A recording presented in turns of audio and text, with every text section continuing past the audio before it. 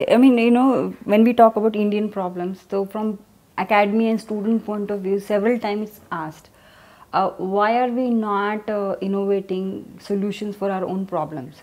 And general perception or understanding among students is that we, as you said, we can just import the final technology, and there is little trust in Indian innovation. So have we somewhere gone wrong in educating our students?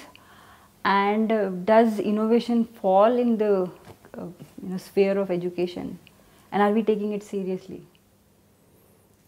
Well, I mean, if you say that, let's take IITs themselves, because it's Indian Institute of Technology, we're supposed to do technology. But if you see the original mandate, if I am right, is that we should create engineers, so it was on teaching.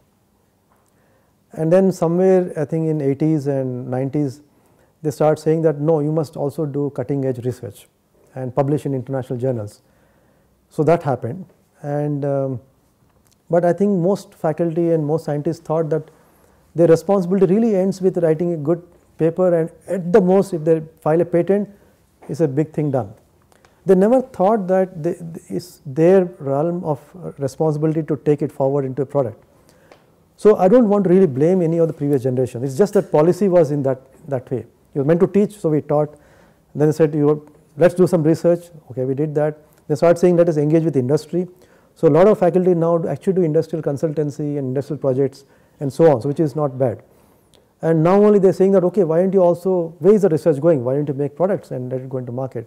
So now we are seeing the first wave of products and patents, for product patents, and not just patents filed for filing on a resume, but also patents which have freedom to operate and which can be licensed to industry and so on. I think so that's happening. So give it another 5 years and I think it will happen.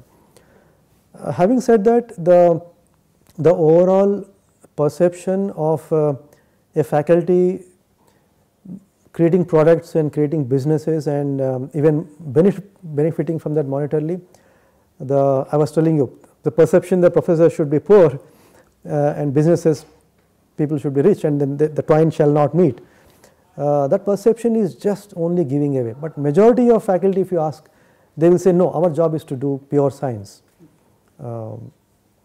finding new things, discovering, not inventing new things.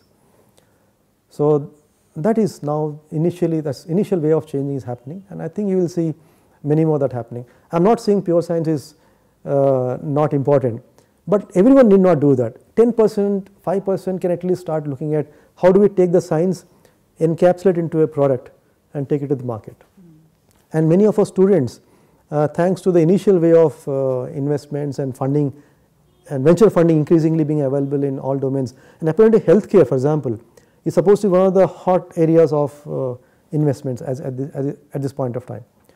So, and many students are now thinking that, okay, corporate life is there, job is there, but what is in it for me?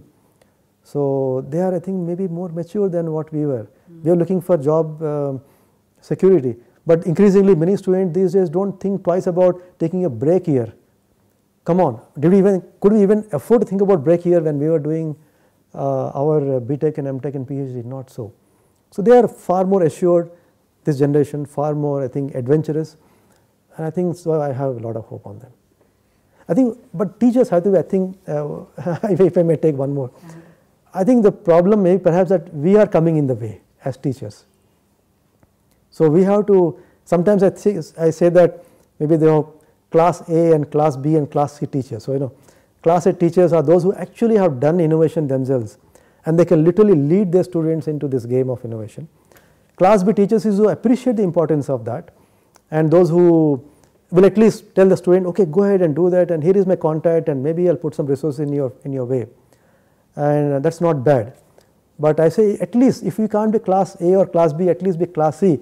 Get out of the way. Let the student do it. Don't discourage him.